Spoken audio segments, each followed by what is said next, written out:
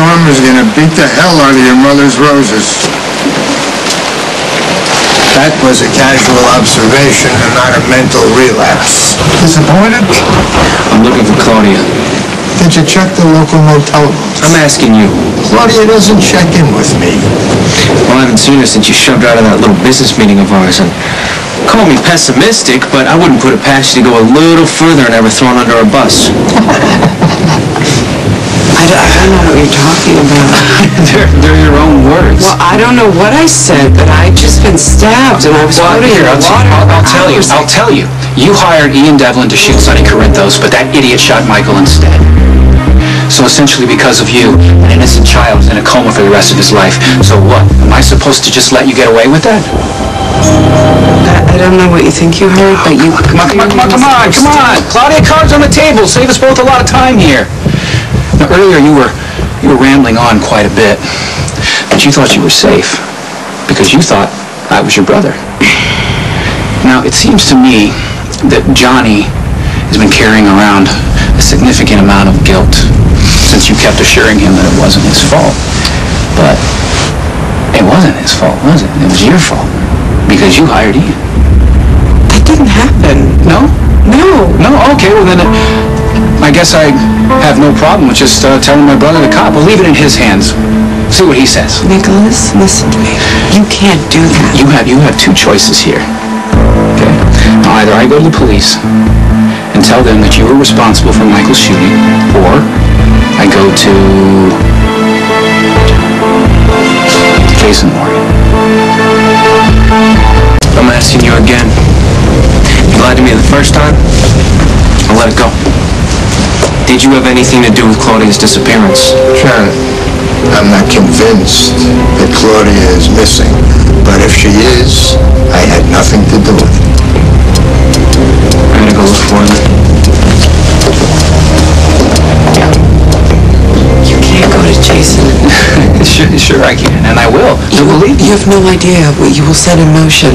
Jason won't wait for proof. He'll just come and kill me, and then he'll go looking for my brother John, and he'll take him out just for good measure. Look, Johnny had nothing, you hear me? He had nothing to do with Michael's shooting. You want that on your conscience? Can you live with it? Yes. You're so quick to defend your brother, but I'm yet to hear any grand protestations of innocence on your behalf.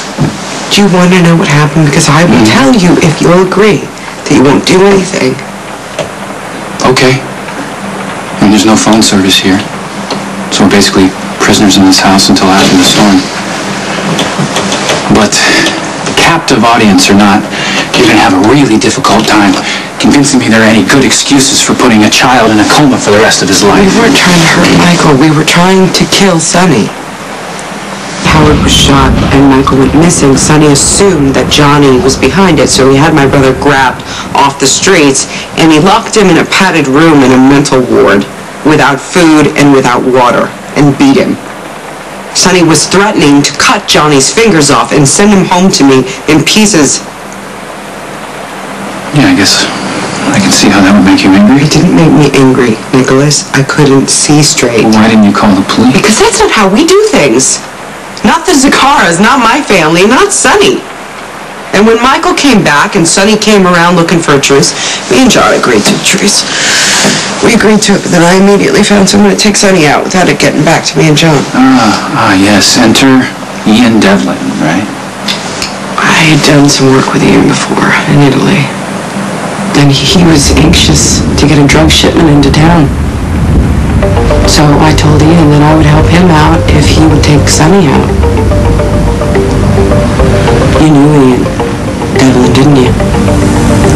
Didn't you, Nicholas? Because the night Michael was shot, I met with Ian Devlin in your office. And when he walked in thinking that he was talking to you, he was already furious. He must have been furious at you. So how do you fit into this whole scenario, Nicholas? Because I know that you do, and I can see it on your face. Just a little bit of advice, lose the guilt. It's a useless emotion. I mean, what you did wasn't premeditated. It wasn't even unusual, really. people with money and power, they use it to get what they want all the time, and why shouldn't they?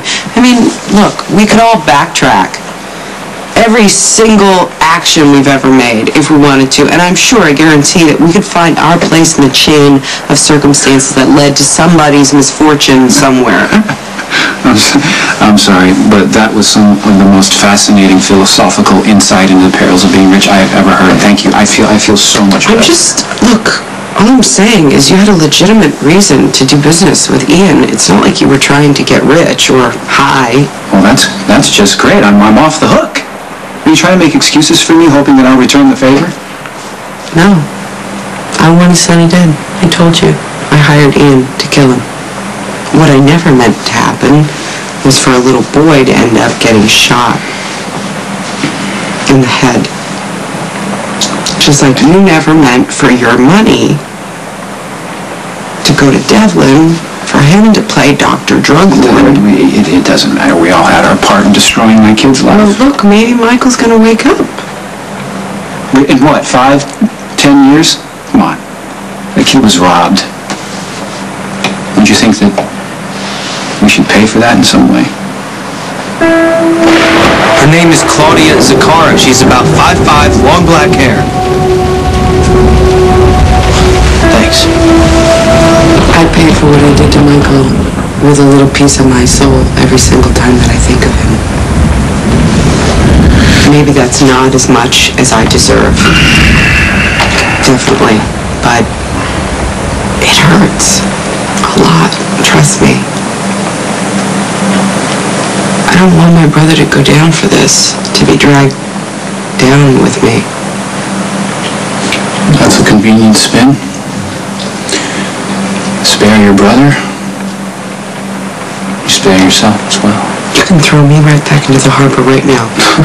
I'm dead serious, or I'll save you the trouble. I'll dive in myself. You die for your brother's life? You? In a heartbeat.